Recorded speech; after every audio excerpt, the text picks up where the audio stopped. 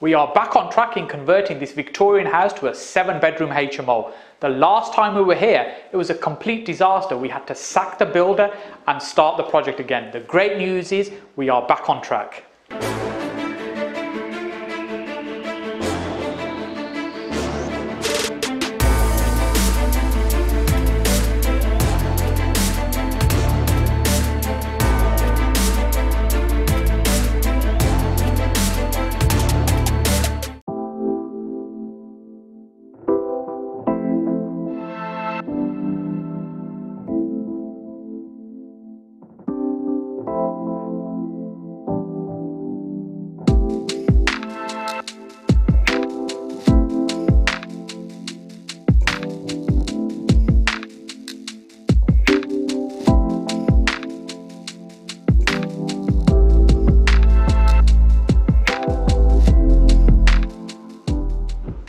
If you're here for the first time, my name is Hussain, and on this channel I have 3 videos a week to help you get further faster in your property investing journey by sharing with you my 15 years of experience to help you with your property business.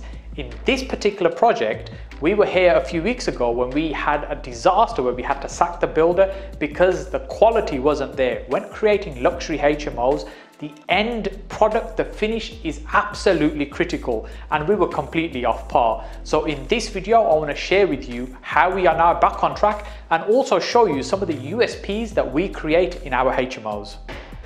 When filming the first vlog here previously, I was here with my business partner Idas, and we were going through all the challenges and the problems that we were facing. So let's now talk about how we resolved those problems. Idas, you're supervising these projects. I can see we're making great progress here. Yes, now that we've got a new team on board, we've made really good progress since we've last been here. We've actually rectified all the issues we've discussed in the last vlog, including fixing the boarding that was kind of out. You know, we kind of had to go through all the boards and refit them where needed. We've changed the roof actually at the back, which we had the previous builder put a new roof, but he's reused some of the old slates. So we've actually taken everything back off, put the new ones on, refitted the Velux to make it all perfect now. We've kind of quite a few things that we had to take out, such as the old windows that we kind of weren't fitted correctly. We repositioned them, strengthened the frames as we can go downstairs and have a look at the bay windows. We refitted, re-strengthened everything. So it's now really solid, really durable, and the way it should be.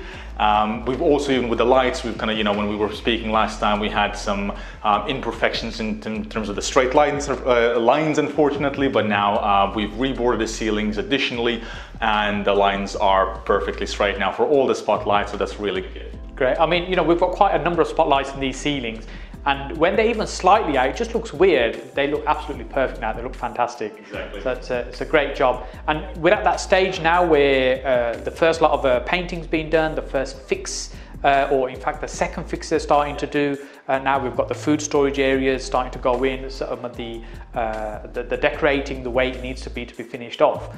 But the quality is the key thing. That's what we need to focus on. That's what achieves us the premium rents that we want from a product like this.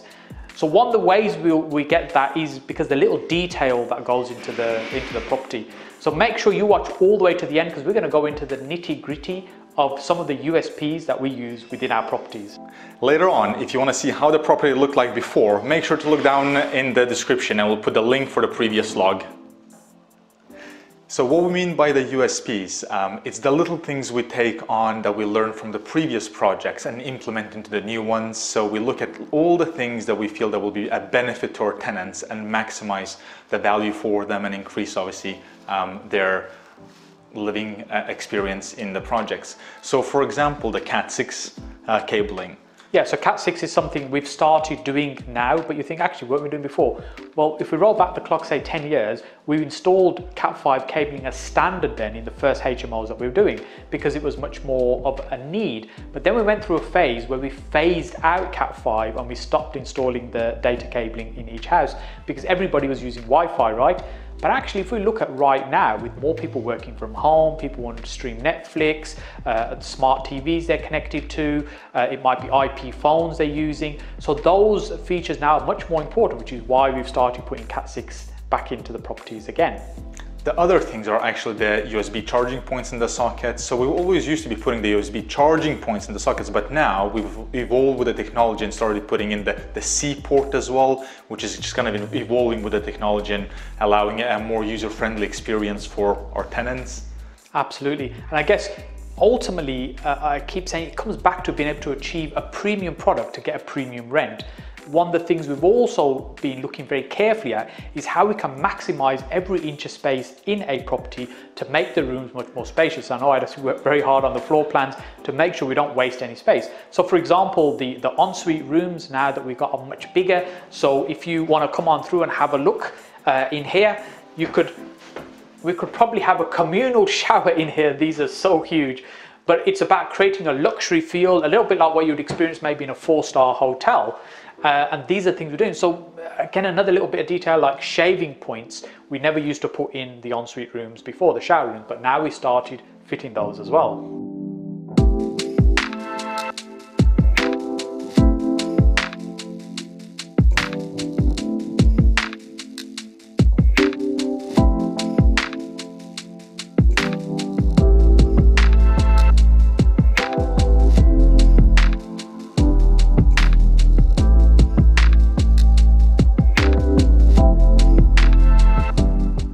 One of the things we do is even before we start the project and even before anybody comes on site to start work is the meticulous planning in terms of how each room and unit is going to be laid out. So for instance, these sockets, where they are, the height, the positioning has all been planned and thought through. So here we're going to have a workspace area, for example, which will double up as a desk or something like that they might want to use.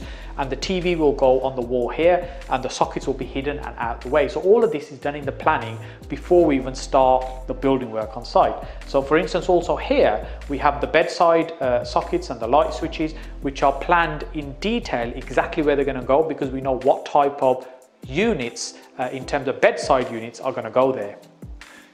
Following that as well, it's not always just about planning the location of the sockets, also picking out the details. So for instance here, these are the bulky lights we have chosen that will flow with the design of the rest of the rooms. So these are particularly picked with the black features and the exposed wood because we will have the same features going into the kind of other parts of the rooms as well. So it'll kind of create a nice thought through design across the place.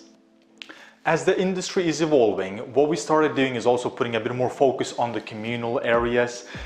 So we want to kind of tie in the aspects that we kind of have in the units around also within the communal. So for example, if we're going to have a look here,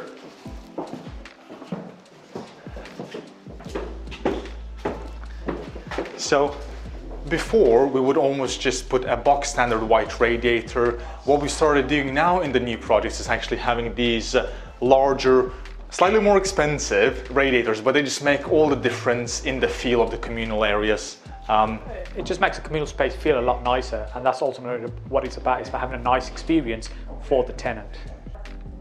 So another USP we have, which goes completely against the grain with what most people are doing, is the size of the room. But before I talk about that, if you like the content you're seeing so far, make sure you hit that like button and also subscribe to the channel so you can see the videos that we release. There's 3 videos a week just for you, and make sure you hit that notification bell as well so you get notified when we're releasing those videos. So these rooms are nice, big, spacious rooms, as I mentioned. Many of these houses, for example, on the street have these huge rooms, but the common practice is, because you've got 2 or 3 windows here, is to slice the room in half and turn it into 2 small rooms. But really what you're doing is creating little pigeonholes, which are not desirable and not nice to live in because you're trying to maximize the rent. But ultimately, if you can open the space up rather than trying to comply just with the minimum room sizes of 6.5 square meters, by opening this up, you're making it much more desirable, much nicer. And of course, the larger shower rooms we talked about, being able to create those. And here, for instance, also, we've created a fitted wardrobe.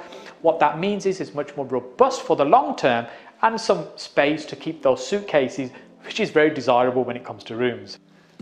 So when we look at the designing of our units, we take inspiration from the 4-5-star hotels and see what they offer and try and implement that to provide the most value for our tenants. So for example, in this unit, we have 3 colors. So you have the beige color, which kind of has a few feature walls, and it actually goes all the way to the floor. So it kind of even incorporates the skirting, the window sills. Then we have an off-white for the sloping parts of the room, and we actually got white ceiling. So once we all will combine the colors and with all the furniture and all the little details, it'll look spectacular because it'll be like almost like a little boutique unit. This has always only had 1 coat of paint, so once we're going to have the second coats go on, the colors will pop a little bit more as well.